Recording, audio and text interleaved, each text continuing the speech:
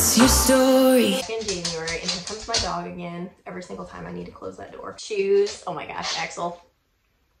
I love you. I love you so.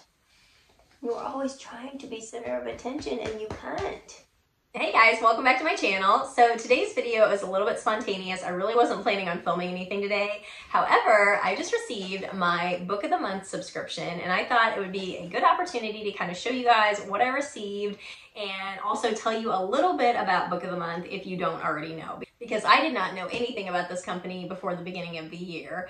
And it has become one of my favorite things ever because I receive books right to my front doorstep every single month. I love that. What Book of the Month is it's obviously a book subscription company and they offer premium popular hardcover books that can be delivered right to your front doorstep every single month. It's a great way to build your library if that is something that you are wanting to do, or if you're just needing something new to read. If you're kind of in a reading rut and you just need something new to read, Book of the Month has got your back because their selections are phenomenal. Every single month, I have not found a month where there wasn't something amazeballs on their list of books to choose from for your Book of the Month. So if you want to check it out, it is bookofthemonth.com. I believe that for the month of May, you can get your first book for $9.99. There's a coupon code on the website. I'm not completely sure what it is for this month,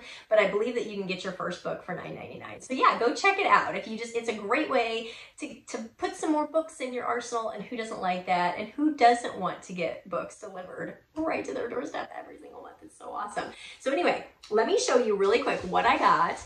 So this is my Book of the Month, Breathless, and I have to be honest, I didn't even read anything about this book. I just like the cover, and that's why I chose it, because, I mean, it says it's a thriller on there, and I can kind of tell, I mean, just by the cover that there's going to be some, you know, killing and shit going on, but yeah, I have to like the cover. If I like the cover, I'm probably going to buy the book. And all it says on the inside, I mean, there's a big, like, I'm not going to read all of it, but it says there's a killer on the mountain. I mean, that's all I need to know. There's a killer on the mountain. Sounds like it's going to be an isolated thriller. That's one of my faves. I love that type of book where, you know, people are stuck and can't get out somewhere and there's a killer amongst them, like taking everybody out one by one. I love that. But yeah, so that is my Book of the Month pick right there. And I also added on a couple books, and I don't know much about this one either. It is We Were Never Here by Andrea Bartz. Again, I do like this cover, and it just says a backpacking trip has deadly consequences.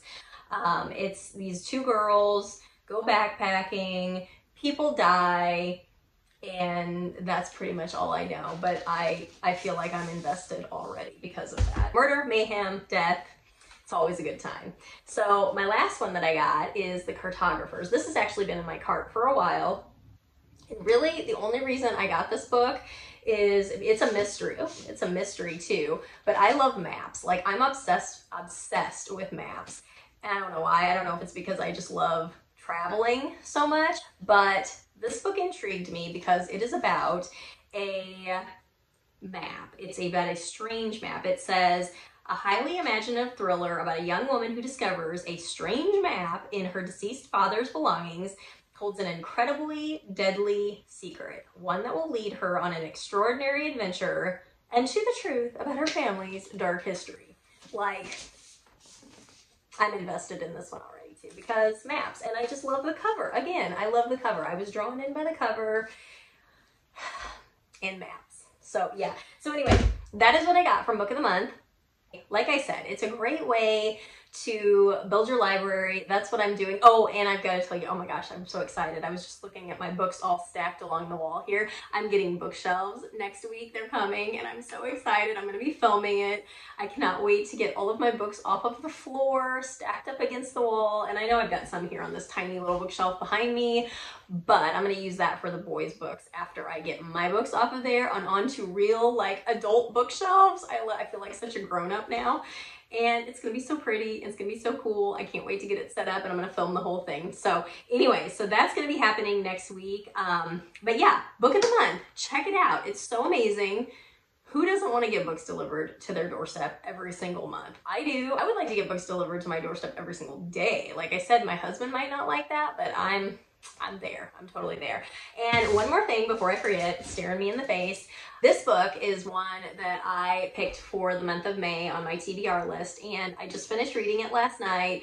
So awesome. I give it 4 stars. The only reason I gave it 4 stars is just because I listened to the audiobook along with it as I was reading, because sometimes I do that. It just helps me get through the book faster. If I'm just like driving in the car, if I'm like doing stuff around the house, I like listening to the audiobook too.